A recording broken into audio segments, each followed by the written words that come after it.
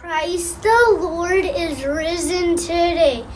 Angels roll the stone away from the tomb where he lay. Little children come and sing, glory, glory to the King, Christ the Lord of everything. The earth shook with the news. He's not here. He is risen. And in that moment, joy replaced despair. Hope pushed past fear. Life conquered death. And not just on that day, but for eternity.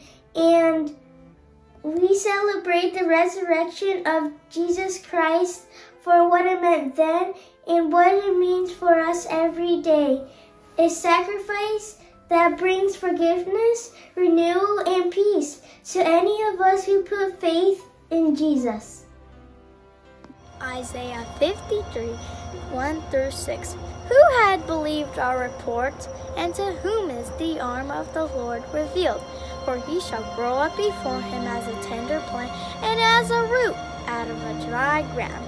He had no form nor comeliness, and when ye shall see him, there is no beauty we should desire him. He is despised and rejected, a man of sorrows and acquainted with grief. And we hid our faces from him. He was despised, and we esteemed him not. Surely we had formed our griefs and carried our sorrows, yet we did esteem him stricken, smitten of God, and afflicted. But he was wounded for our transgressions.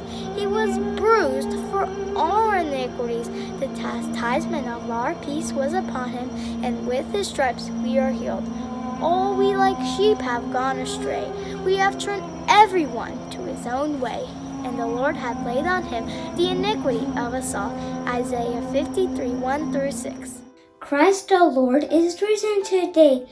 Angels roll the stone away from the tomb where he lay. Little children, come and sing, glory, glory to the King, Christ the Lord of everything.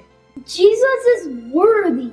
Then thousands upon thousands of angels sang together, worthy is the Lamb who was slain to receive power and wealth, and wisdom and strength, and honor and glory and blessing. Revelations 5:11.